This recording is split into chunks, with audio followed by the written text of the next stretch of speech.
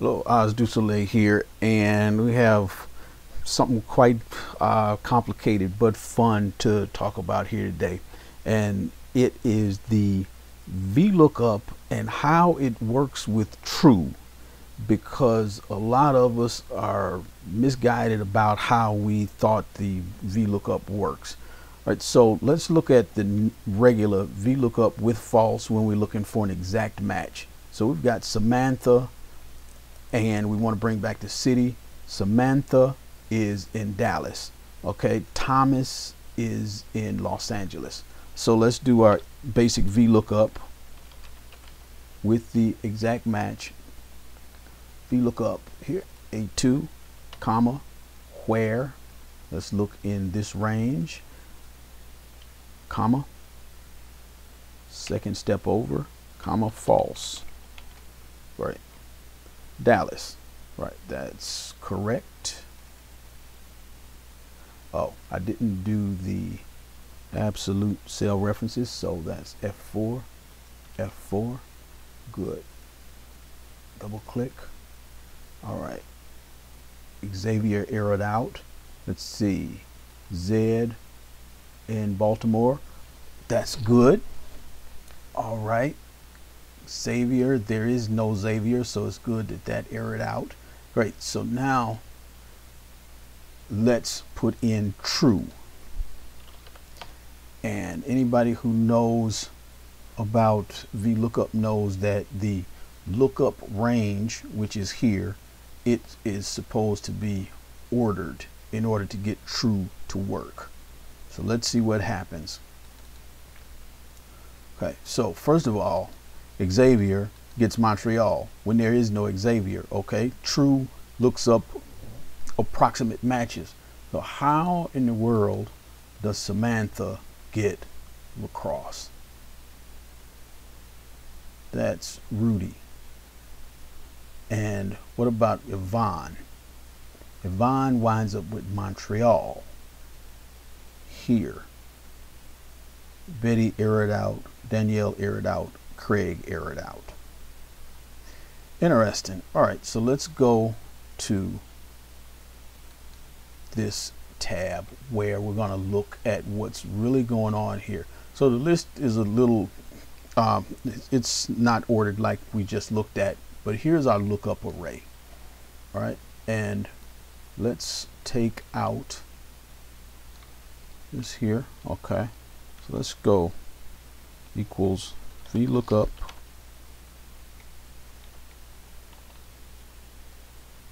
Samantha, comma, and our lookup array, comma, second step, comma, false. Okay, and our absolute cell references, F4, F4, good. So let's double click. Good. All right, so that's false. Now let's do true.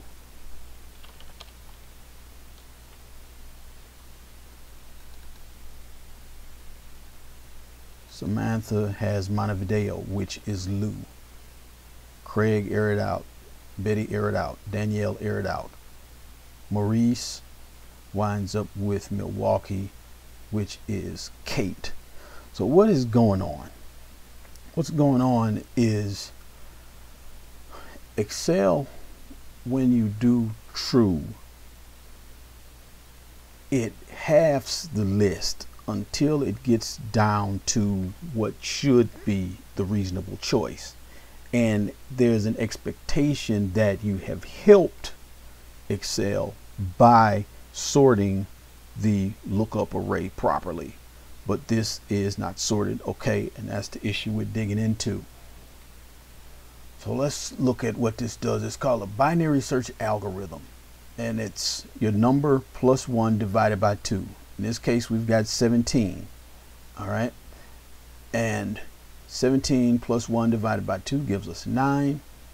8, we get 4.5, and I get a sense that Excel rounds down rather than up. So let's look at it this way. And I am going to bring out my pen here. All right. So let's start by looking at Samantha and how does she wind up with Montevideo. Okay. Our first step when we do this, we're going to go to 9, the 9th step, which is Thomas. Okay. And Samantha, S would come before T, so we have to list again. And we go to Freddie, okay, because we had 8, right, from Lou, Harrison, Rudy, Kate, Freddie, Betty, Karen, Joe. That's 8. So we go to the 4th step, which is Freddie. Okay, that's why I put this 2 here. And Samantha is after Freddie. So our 3rd step is Rudy. Okay, 3rd step. All right. Samantha is after Rudy. Okay, S is after R. So we go to Harrison. S is after H. So we wind up at Lou. And that is it. Though that's the end of our choices. So assuming that this list was sorted, Excel is telling us, okay, Montevideo for Samantha. And that's why it can look crazy, just nonsensical. All right, let's look at another. Let's erase everything. All right, why did Craig error out? Let's look at Craig now. All right, so we always start with Thomas. And then C is before T, Freddie. C is before F. And we have 3 steps here. So 3, you go to the 2nd step, Karen. All right, C is before K. We go to Joe. C is before J, and there is nowhere to go. So this errors out. And we'll notice one thing is that where there's Craig, Betty, and Danielle, what we notice is that they're all 3 before Thomas, and they're before Joe. Let's get rid of these. All right, let's look at something else. Let's see, let's look at Lee. Let's get my pen back. Let's look at somebody who is after Thomas. Let's look at Todd. Todd would fall after Thomas. Okay, so Todd, we start here always, and then the next step is going to be Yvonne based on our algorithm here. Let's go ahead and erase that so we can all see. The pen back. All right, and then the next step, since we're looking for Todd, Todd comes before Yvonne. So we go to 1, 2, 3. We go to the 2nd step, which would be Lee. And let's see, so that would be Lee. And Todd is after Lee, right, alphabetically. So we wind up at Maurice. And Todd is after Maurice, but we'd be back at Yvonne, which we already eliminated. So we've got Montreal. And that's how it goes. That's how the binary search algorithm really does work.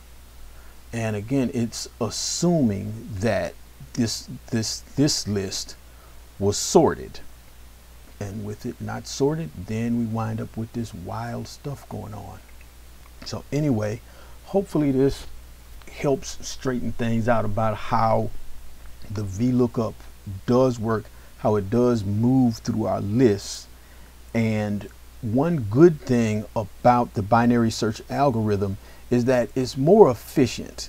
All right, if you had sorted, if we had sorted this properly and we were looking for Freddie, right, we would just have two steps. We'd look at Thomas and then Freddie, right, if this was in order, versus going from the top, dump, dump, and then Freddie is number 4.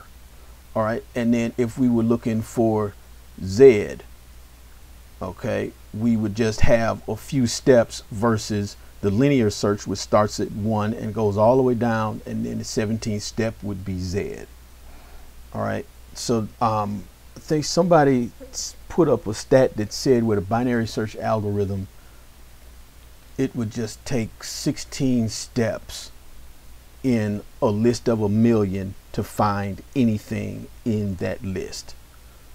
But imagine if your search was looking for the 800,000th. That would take a while. VLOOKUPs do tax your system when you get a lot of VLOOKUPs going on. So anyway, hope this helps, and I will be back to answer more questions. So send more in. Thanks a lot.